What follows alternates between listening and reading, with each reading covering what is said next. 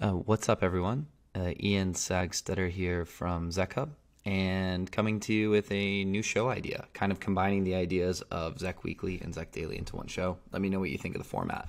But we're going to kick it off with going over a TLDR, or as I like to call it in the Zec Weekly newsletter, a ZLDR of all the things happening in the Zcash ecosystem.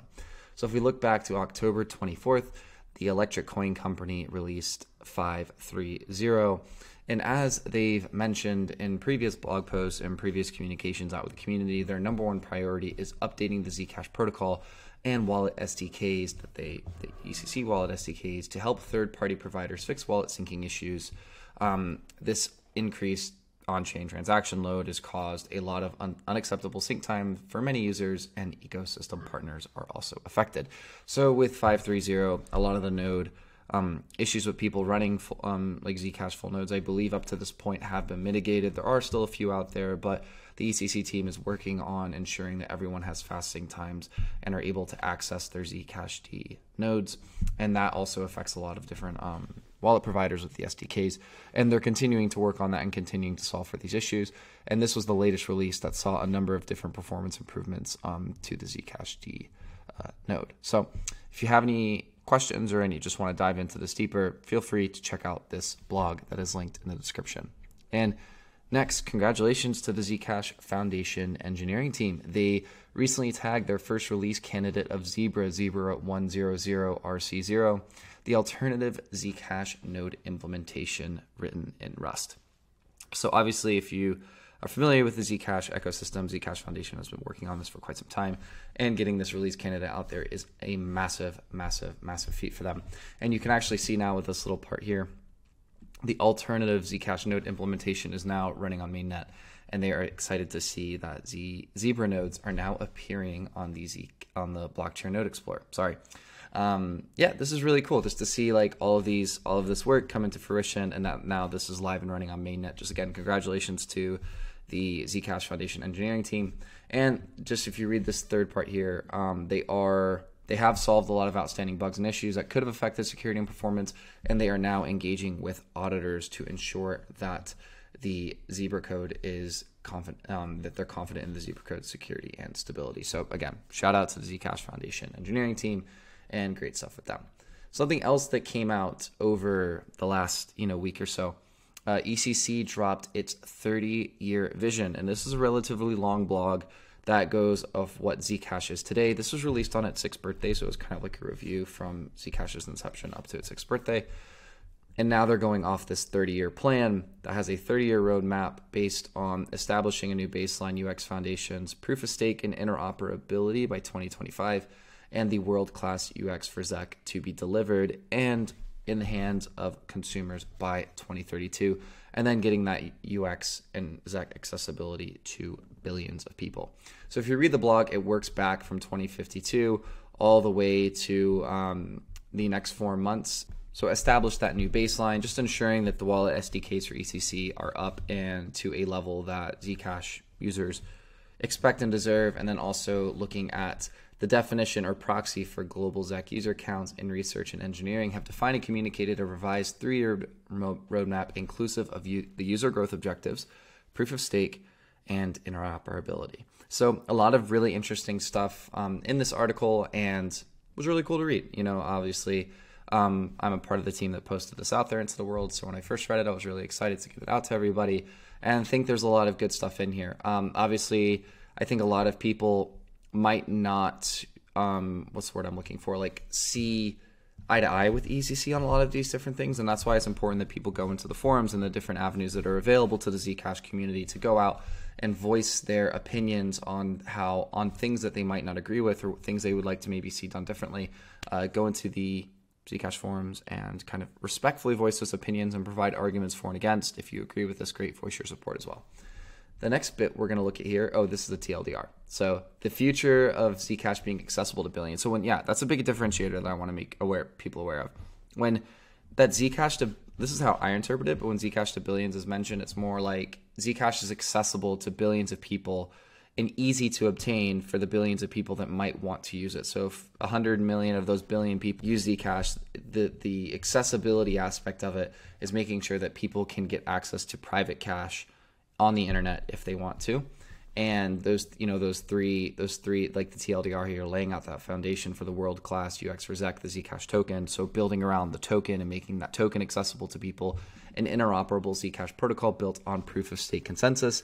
ECC has mentioned that they are in support of moving Zcash from a proof of work consensus mechanism over to a proof of stake consensus mechanism. And I think one of the bigger pluses about doing that is potentially more interoperability with different L1 blockchains that have different functionalities that ZEC could port over, and then while it might not maintain the privacy features, or maybe in the future it could, port over to a chain and maintain its privacy features, but having ZEC more accessible to, let's say, borrowing lending platforms on like a DeFi protocol, etc.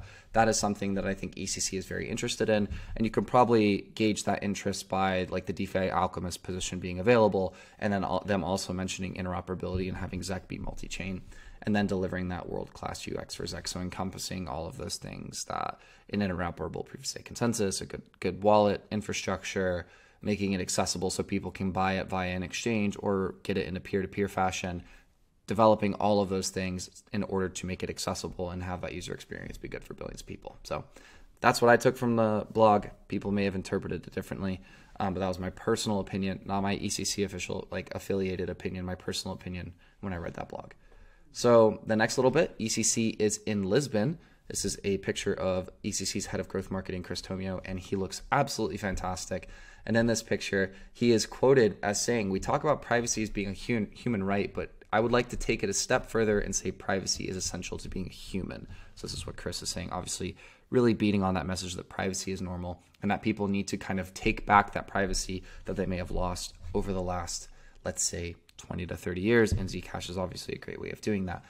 ECC is in Lisbon discussing Web3 privacy with its various partners, attending various different speaking engagements and different co-working sessions, etc., and ensuring that the people within the crypto ecosystem, the broader ecosystem, our partners and non-partners included, are understanding what ECC is working on, what Zcash is potentially working on as a whole, and how Zcash fits into this broader crypto economy and how private cash will fit there in the future. So that is the ZLDR of the last, let's say, week or so. I know I've missed a lot of things here, and I apologize.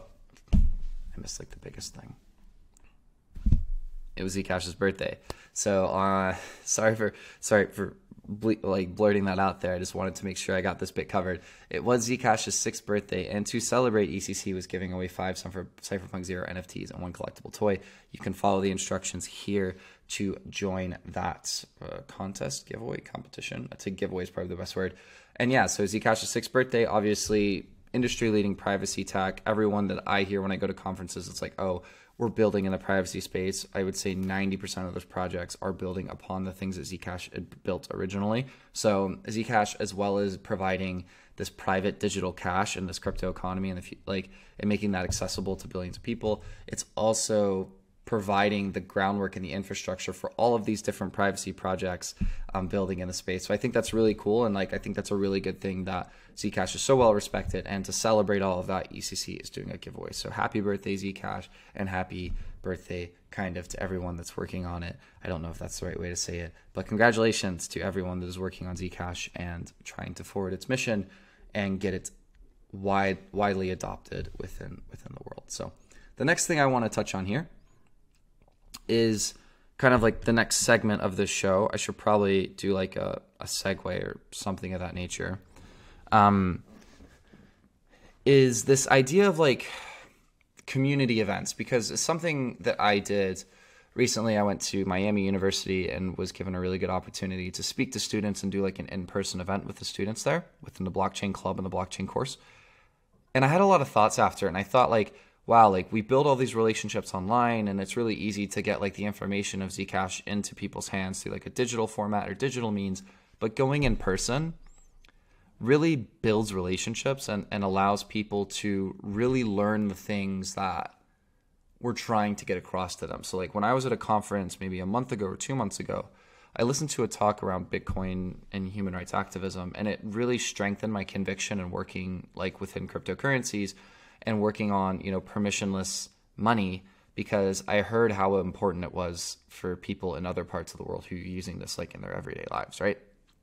So that kind of carried into my Miami University event, and I thought to myself, like, wow, we really need to scale. We, being myself or people who I may work with or may collaborate with, we need to think about how can we do these in-person events more often and really build those meaningful relationships and connections. And I just want to give a shout out to a few people.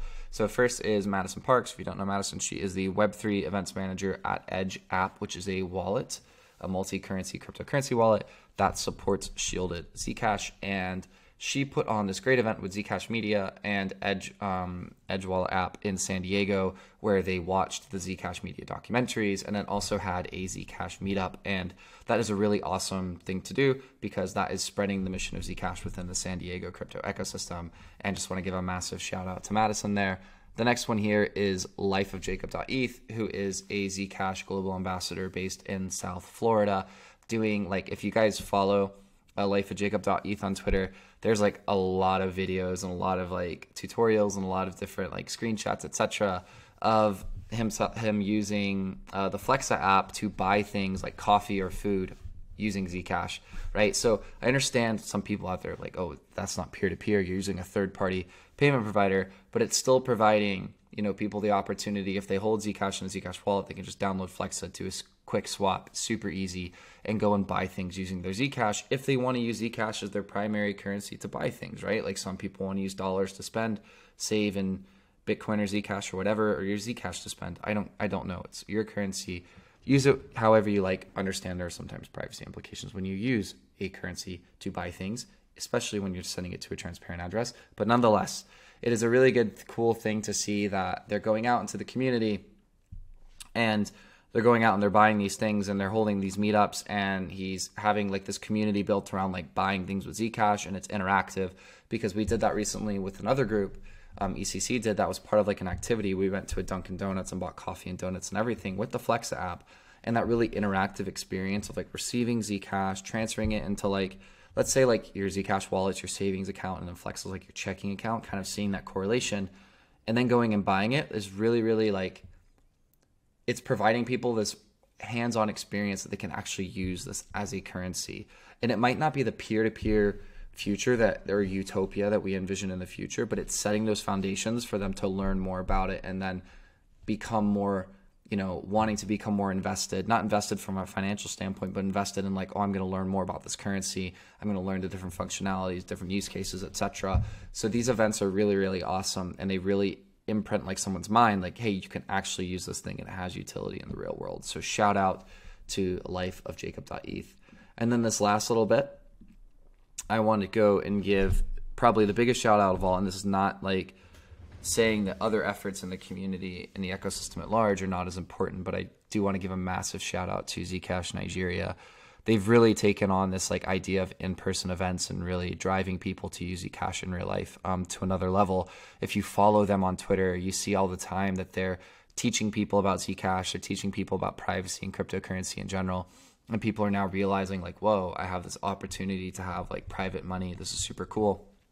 And not only are they going out into the universities, they're going out into their local communities and they're teaching people about Zcash, or teaching people about crypto and how they can actually like use it in the real world. And providing this type of education and this hands-on experience is just, you know, it's like another level of commitment. And I want to give them a massive shout out because doing things online is difficult and it's not always like the easiest thing to do to manage online communities. Like there's a lot of difficulty and a lot of, you know, different things you have to navigate within that.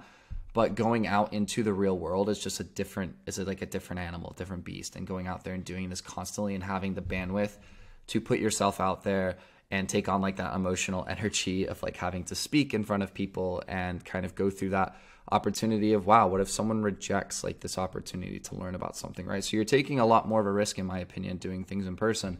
So I want to give them a massive shout out because I think what they're doing is really, really important.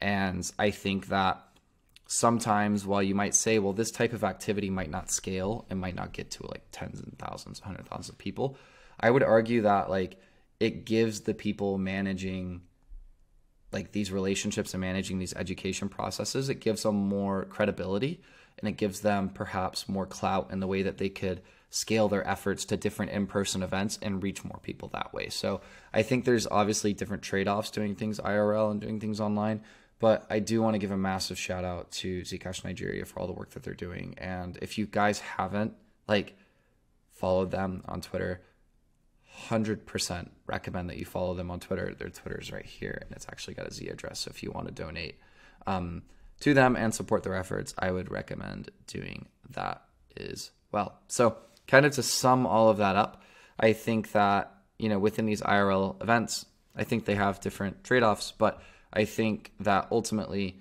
they do create more meaningful relationships, and they kind of create a more lasting impact on the people that are receiving the education and being a part of the group that's learning. So I would just encourage everyone within the community to consider different ways to do things in real life and get more people within different crypto ecosystems involved in learning about Zcash.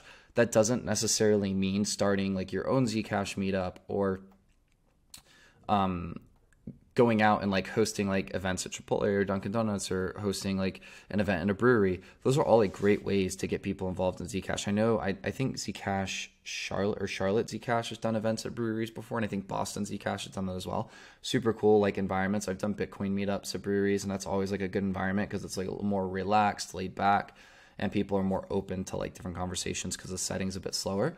But if you don't have the bandwidth, or maybe even the community of people to organize one of those events individually just for Zcash, check out different local blockchain associations or different local meetups that are more receptive to learning about different cryptocurrencies and different projects in the broader crypto ecosystem. And you can go into those places and you can start teaching people how to use Zcash, teach them about Flexa, teach them about shielded addresses versus transparent addresses, show them a block explorer. And those are really good opportunities to learn and provide people education in that way. So that's the takeaway from this week. If you can do a in-person event and teach people about Zcash, strongly encourage you to do so. And if you do so, share it on Twitter, and we'll amplify and promote it. So that's it for this week of this weekly show format. They're going to be testing out over the next few weeks. Let me know what you think of the format. Let me know what you think of the content. If it's absolute garbage, tell me never to do it again. If it's good, we'll keep kicking on and keep producing it. Guys, thank you so much for your time, and have a great day.